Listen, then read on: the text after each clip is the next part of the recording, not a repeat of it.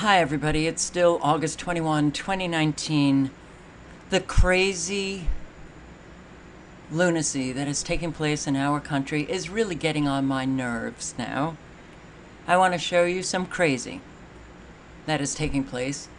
What really is amazing is our fellow Americans who are crazy, but they're not recognizing the radical changes that have taken place in our country. That only makes it more crazy. You know, it's kind of like that crazy making behavior. Americans just keep on going like nothing really has changed when everything has changed. So I'm going to go through some information to show you crazy, and also I'm going to show you a video that was sent to me by a subscriber. You might want to think, if you've got the resources, think about getting the hell out of this country. Because nothing is going to get better. Everything is just going to get worse. So, I was sent, the link I think was underneath a video of mine. This, secretive warfare training being staged in 21 North Carolina counties. Army says, yeah, at least you're getting a warning, North Carolina. A series of special forces military training exercises, including gunfire with blanks, is being staged across 21 North Carolina counties, starting August 30, going through to September 12th. And the Army is telling the public not to be alarmed at the suspicious-looking activity.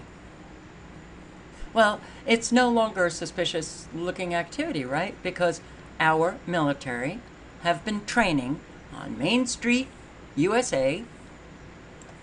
After 9/11, we've seen this over and over again in many areas of our country. Posse comitatus. Americans, do you know what that means? It's dead, but it operated for a very long time in our country. See, people are focused on the political crap, the game that they watch. You know, it's like reality TV for Americans.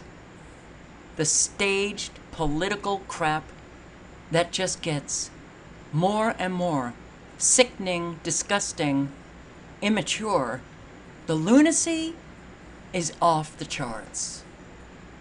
And the video that I'll show you in a moment, well, a whole lot of Americans have moved to an area in Mexico because they can't stand the political crap. All right. Posse comitatus. Well, that was essentially the separation between our military and our military being involved in the domestic affairs. There was a real separation. That separation is gone. You, as an American taxpayer, spent a lot of money for the military to build mock cities for their training. Well, now they're all over the place, even in heavily populated counties like Wake, Cumberland, Union counties are among the training sites. All right. Now, this is a video provided by our military, but what is the first ad that comes up? Lust. Lust. LustGreenville.com. What is this? Lust.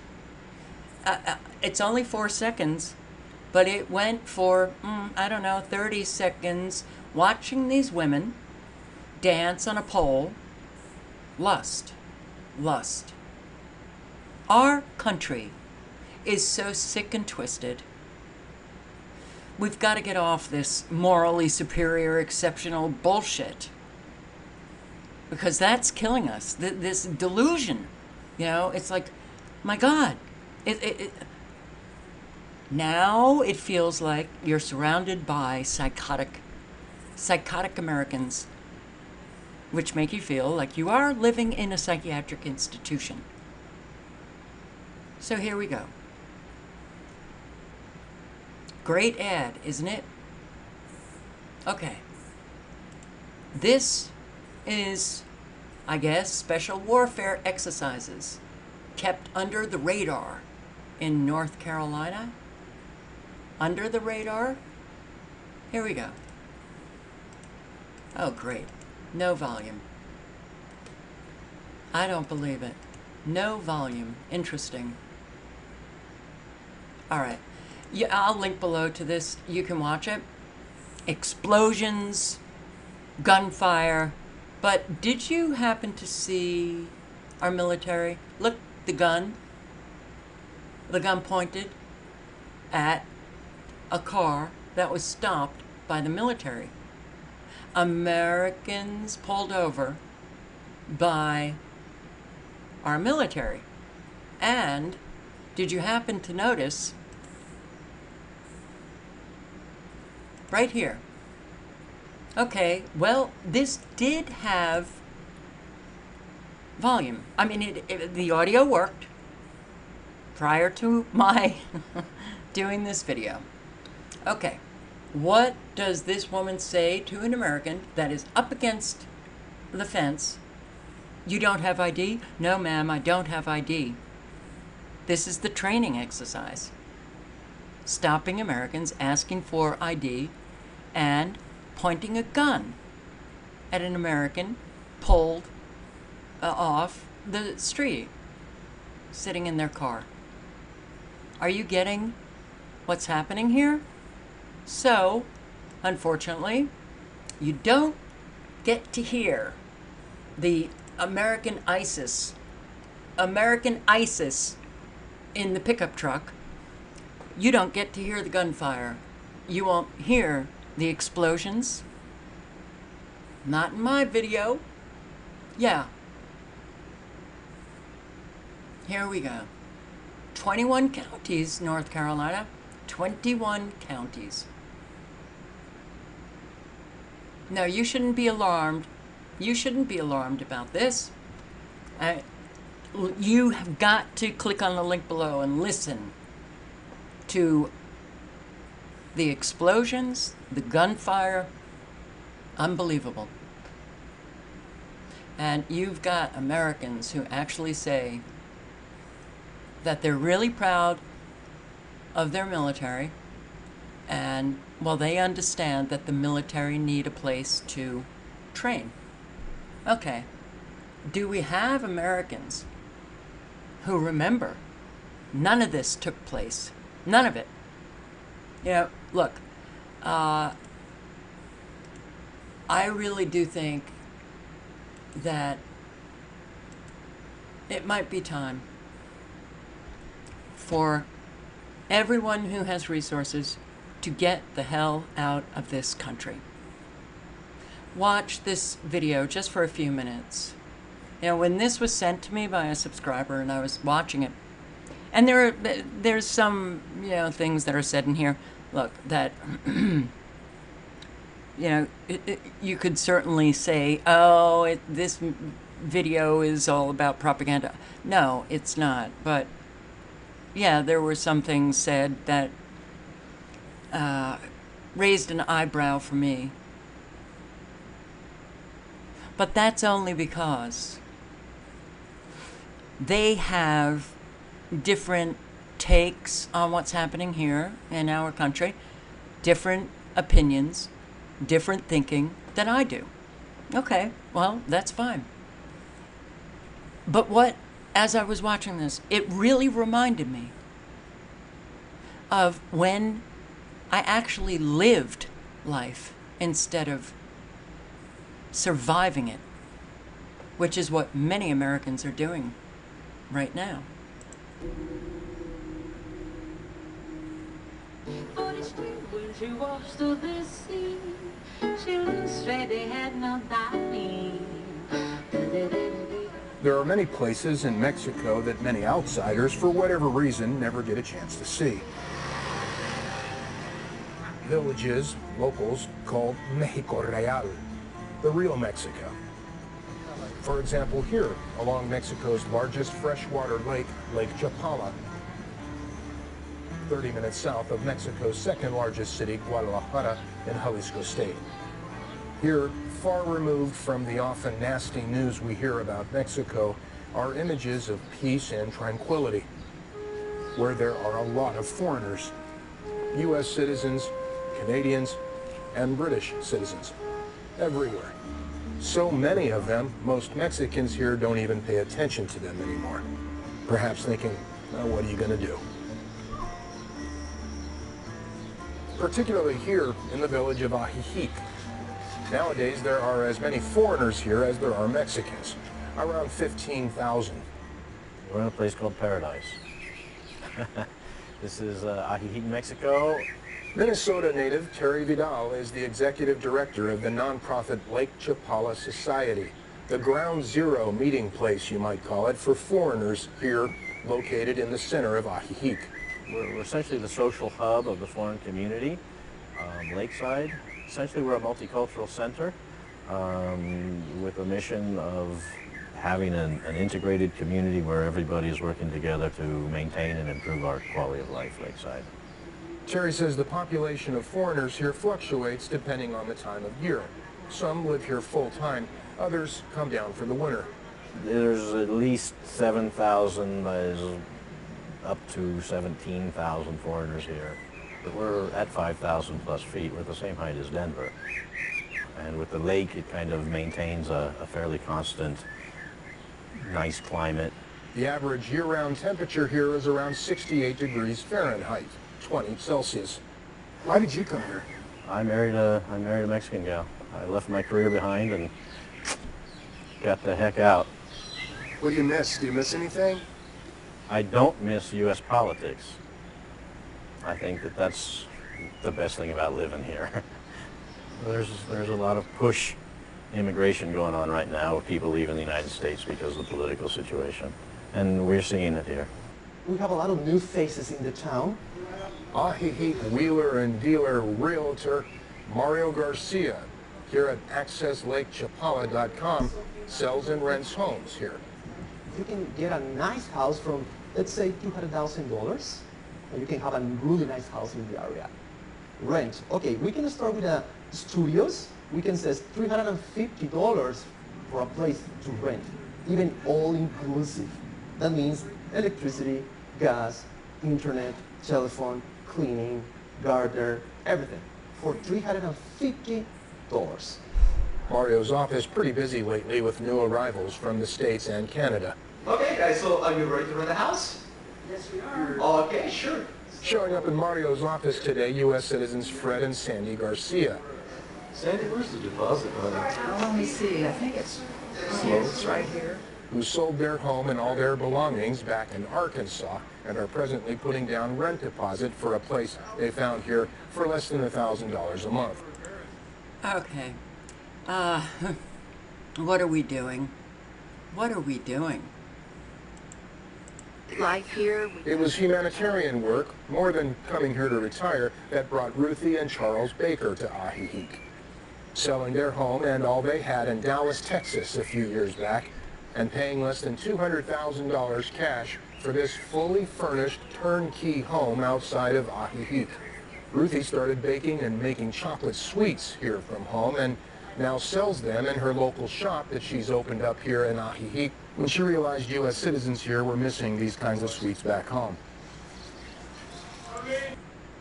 And organic food, yeah. They have assisted living for $1,500 in a mansion. They talk about how Mexicans, family is number one. The elderly are respected. And yeah, remember the days? So, here. $1,000 for on. This was under $200,000 for a really nice looking I guess, casita and land. $1,000 for on lush grounds with citrus trees right off the lake. With his collection of furry friends.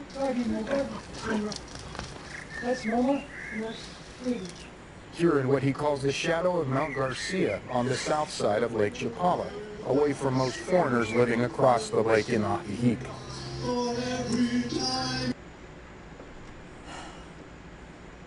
Yeah.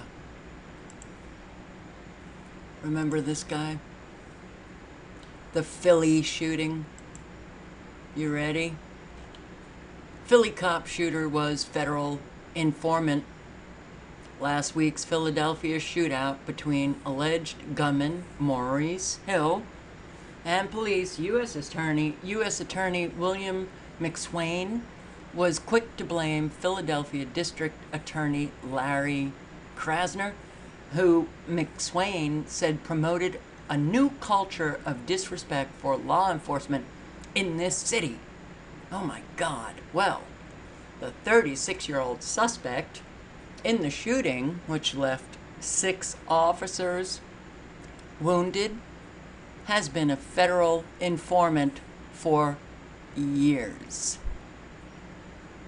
Yeah. Crazy, crazy.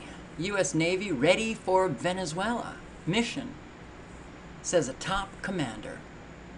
Are you sick of this country? I am. It's ready to do what needs to be done. Taking over another country. I won't speak to details of what we're planning and what we're doing, but we remain ready to implement policy decisions, and we remain on the balls of our feet. The United States Navy is the most powerful Navy in the world. If a policy decision is made to deploy the Navy, I'm convinced that we'll be able to do what needs to be done. Yay! Those remarks came just weeks after Trump said he was considering a blockade or quarantine of the Latin American country.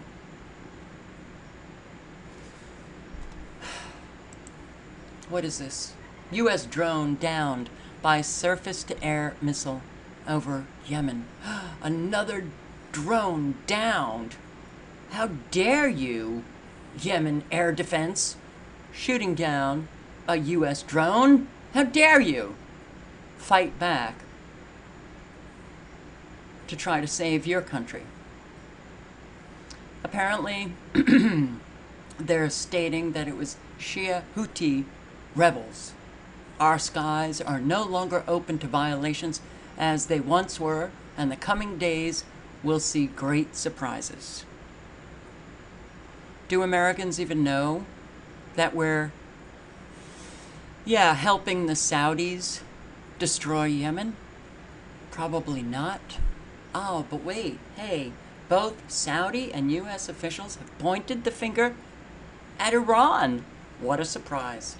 For supplying the Shia forces in Yemen with these longer-range weapons as part of a broader proxy war for the Middle East. Get us out of those unnecessary wars? Isn't that what Trump campaigned on? Has he done that? No. No. Here, 6 seniors face sex charges for sex in park. What? Okay. I was a little surprised to find that it was in Connecticut. 6 people ranging in age from 62 to 85 face sex charges after being arrested in a conservation area in Connecticut. 85-year-old woman. That's it. That's all you got from Fox 5. Well, there's another article. The octogenarian accused of lewd behavior in a park near their Connecticut home denied wrongdoing. Joyce Butler, 85, her husband Richard, 82, were cited for breach of peace at a Fairfield park about 4 miles from their home in Bridgeport. Really? Wow. Okay, let's read just a little bit of this. The couple vehemently denied engaging in lewd activity while parked in their Toyota. We were just sitting there, and we just got caught in what was going on, Joyce Butler said, and they were perfectly all wrong. There was nothing going on at all. The couple, who have 5 adult children, 14 grandchildren, said they went for a drive last Friday and stopped at the Grace Richardson Conservation Area. We were just sitting in the car to get a little air, and that was it. Joyce's husband, Richard, said this: I haven't had sex in maybe 10 years. I got no blood flow. I got 3 doctors that would back me up. What the fuck can I do in the fucking front seat of the car? Asked Richard, who said he uses a walker and can no longer navigate the park on foot as he used to with his wife. Yeah, Richard said he was behind the wheel of the couple's car when police pulled the vehicle over while they drove home. He initially thought he was going to be ticketed for driving without his seatbelt on, but then several cop cars approached. I guess they got a bad criminal threat score. Several cop cars approached, and Joyce recalled her husband saying, I feel like I just killed somebody. A court appearance next Tuesday? Well, when we do go, we will tell the truth. Oh, Jesus, God, my God, Joyce said, 85 years old, which we tried to tell the police, but they didn't listen to us. We will tell the judge when we go next week. Richard said the couple has not hired a lawyer due to the prohibitive cost. We didn't do nothing. I'm not gonna pay some lawyer because we didn't do nothing, he declared. Yes, he has no blood flow. He uses a walker, sitting in a Toyota. What's going on? Who knows? Anti-vaccine activist assaults California vaccine law. Okay, author. The author, Dr. Richard Pan.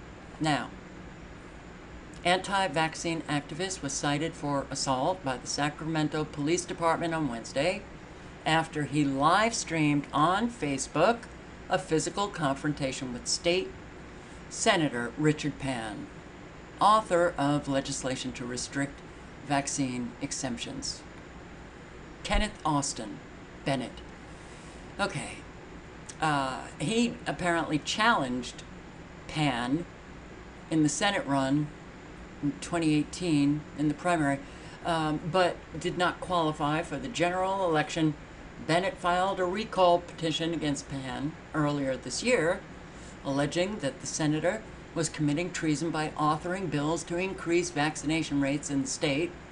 A video of Bennett on Facebook as he confronted Pan, and then when he struck him from behind.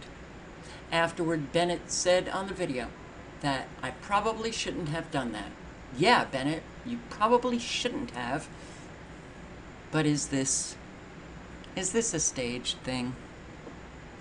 Is somebody so insane that they would live stream an assault on a public official, and wouldn't they know that they would be branded an anti-vaxxer, activist, causing violence, when we have so much in the media now regarding social media, conspiracy theorists, and that's what anti-vaxxers are considered, conspiracy theorists.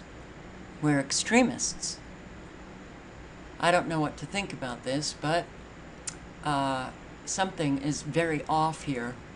And if it wasn't, Bennett staging something to monitor social media even more closely, then maybe he was struck with some frequencies and made to behave this way. I don't know. But it's really bad for all of us. I pushed Richard Pan for lying, laughing at us, for treason. Okay, he got what he deserved. Or what he said, if Pan got what he deserved, he would be hanged for treason, for assaulting children, for misrepresenting the truth. So Pan's spokeswoman said this, anti-vaccine activists. Yeah, this is moving from a peculiar fringe curiosity to a violent extremist movement. This is not a surprise when violent rhetoric is used. Assaulting a public official is the logical next outcome of violent language. Guys, we need to be very careful about what we say and what we do. What is this? Oh God. Incredibly sick, federally funded experiments are happening behind closed doors in secret laboratories all over America. All right. This summer, the Trump administration made the commendable decision to terminate all internal National Institutes of Health experimentation using aborted human fetal tissue. Well, guess what? All they did was cancel a controversial $10 million contract between NIH and the University of California, San Francisco, which required 2 healthy human fetuses per month from elective abortions to be used for disturbing and unnecessary taxpayer-funded medical experimentation on animals. Well, guess what? That cancellation represents only a very small fraction of the federally funded human fetal tissue experimentation that is going on around the nation. Lied to again. It did not halt another 200 projects outside of NIH using human fetal tissue that received a combined $115 million in taxpayer funds. 2018. Babies are terminated at abortion clinics and university-affiliated hospitals. The remains of these unwanted children are harvested for research. College professors, eternally hungry for lucrative federal grants, solicit NIH funds earmarked for nightmarish human fetal tissue research on animals. All right, you could read. I mean, all right. The experiments that UCSF was doing, they would transplant intestines removed from 18 to 24-week-old aborted fetuses onto the backs of 6 to 8-week-old mice. In another bizarre Frankenstein study funded by taxpayers, they implanted intact reproductive tracts from 9.5 to 22-week-old human fetuses, including from a pair of aborted twins, into mice dosed with synthetic estrogen. Okay.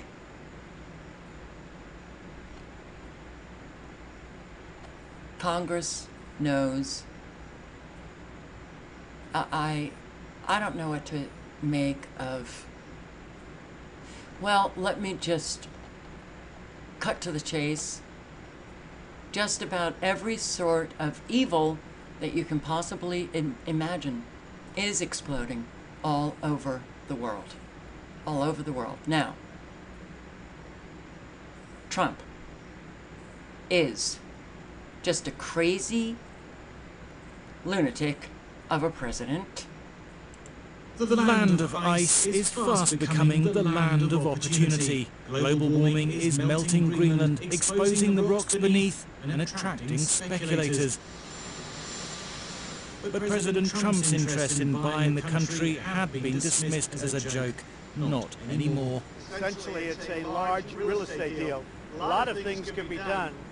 It's hurting Denmark very badly because they're losing almost $700 million a year carrying. So they carry it at a great loss. And strategically for the United States, it would be nice. That's bemused Greenlanders and the Danes who are responsible for the country's foreign and defence policy. Yeah. Denmark's Prime Minister, who's visiting Greenland, said President Trump's offer was absurd.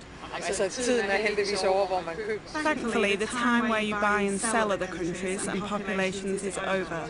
Let's leave it there. Jokes aside, we would naturally love to have an even closer strategic relationship with the US.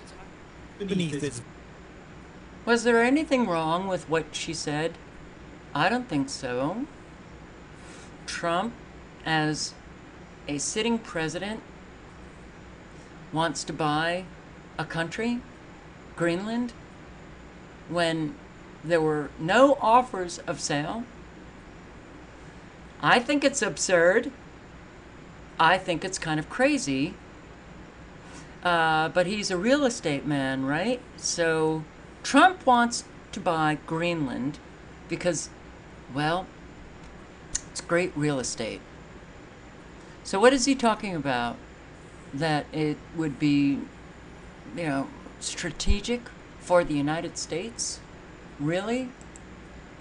I look forward to going, but I thought that the Prime Minister's statement that it was absurd, it was an absurd idea, it was nasty. I thought it was an inappropriate statement. Was that nasty? Was it nasty? Inappropriate statement? Nothing that she said did I find as nasty or even inappropriate. She's saying the time of people buying countries, that's over. Well, maybe over except for the Queen of England, but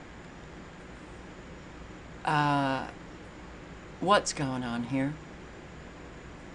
It's not nasty, and I don't like the fact that he is saying that this woman was nasty, but this is what narcissists do.